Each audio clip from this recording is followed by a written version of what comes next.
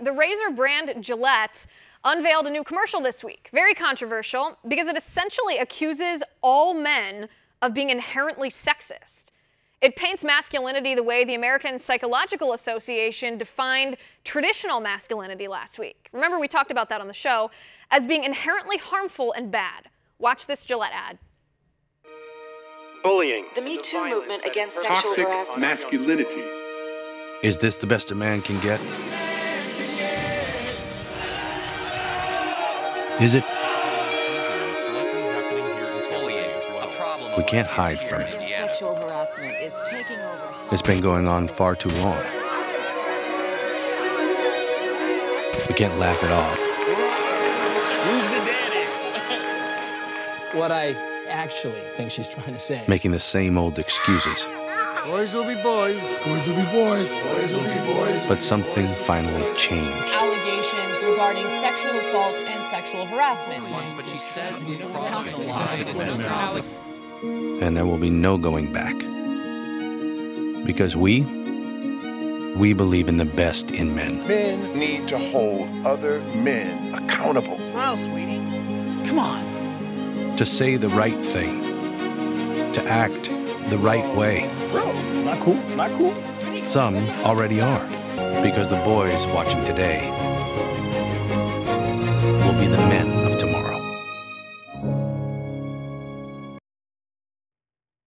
So first of all, what they're talking about in this ad, the sexual harassment, the bullying, men viewing women as objects, that is not manliness.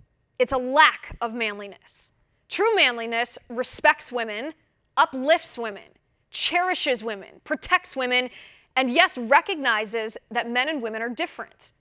Gillette is buying into the toxic nonsense spewed by radical leftist feminist man-haters who try to cut down men in order to put women on pedestals. That's not what women want. That is not what our culture needs. The left paints women as victims. We are not victims just because we're women. The left paints men as monsters. Men are not monsters just because they're men. Here's the thing. If there is a crisis in the culture among men right now, it's because of leftist progressive views like the rhetoric pushed by Gillette in this ad that blames all men for the crimes of a few terrible men. This is what I mean. The political left, you encourage men to be less manly. You encourage men to view women as sexual objects without the respect women deserve. When you encourage a culture of meaningless sexual hookups without responsibility, without love, outside of marriage. On the political left, you encourage men to be less manly when you encourage young men to put off taking manly responsibilities, put off committing to one woman and providing for her, and protecting her, and leading her until young men have played the field and sowed their wild oats. On the political left, you encourage men to be less manly when you glorify pornography. Is there anything in this world outside of rape and assault that is more degrading and damaging to women? Is there anything that negatively impacts the way men's minds are wired to think about women than by viewing pornography, where women are objectified and reduced to objects?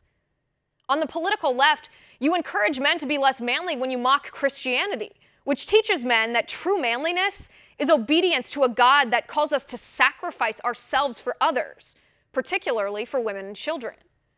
On the political left, you encourage men to be less manly when you dictate that males aren't allowed to have opinions on abortion unless men are celebrating abortion, instead of A, taking manly responsibility when they get a woman pregnant, and B, standing up and defending and protecting the right to life of unborn babies.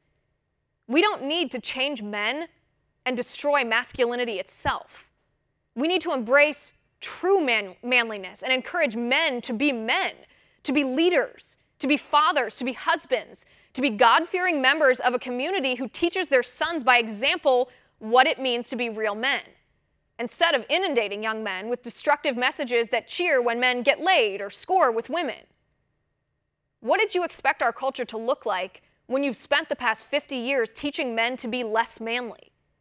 That void you've created is now filled by a lack of manliness. That's the problem. Try spending 50 years encouraging men to be real men and see what happens.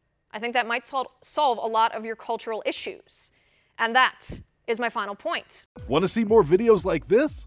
Click on the link below and subscribe to One America News on YouTube. And call your cable provider and kindly demand that One America News is added to your lineup.